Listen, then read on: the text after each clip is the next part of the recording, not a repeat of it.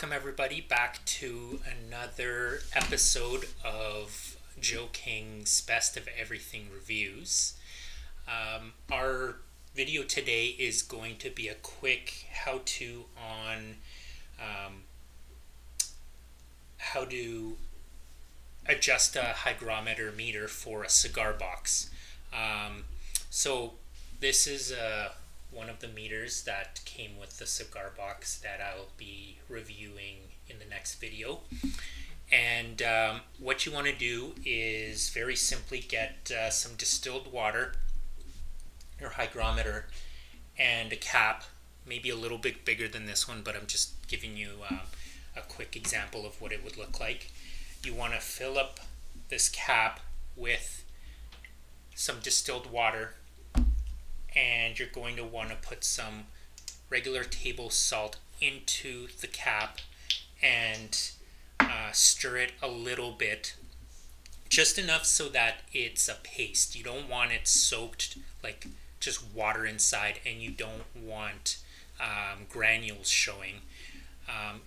Once that happens, you want to put the cap inside of the Ziploc bag, and you want to put your hygrometer inside of there as well. Make sure all the air is out, and then seal it up. You want to do that for about 5 to 10 minutes. Leave it in there.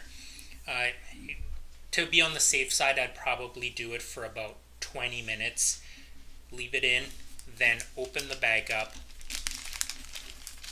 take that hygrometer out, and it should read anywhere, it should read 75. That's what the humidity should be inside of that bag. Then if it is at 75, you know you're good to go. If it's not, there's a little screw on the back of most of these, and you want to adjust that. I just noted there was a seal. Doesn't affect this one because the seal actually just helps it sit inside of the humidor, but some of them actually you do need to remove this plastic seal because there's little holes. See the holes on the back? Those holes sometimes are on the side of the hygrometer, and you need to let that be open so that the humidity obviously gets in there, because the back part is sometimes partially sealed.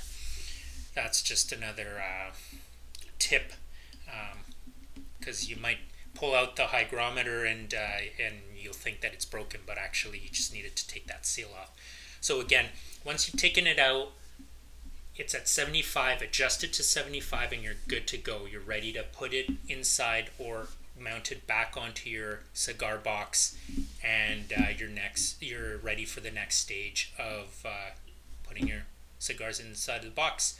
Thanks for watching.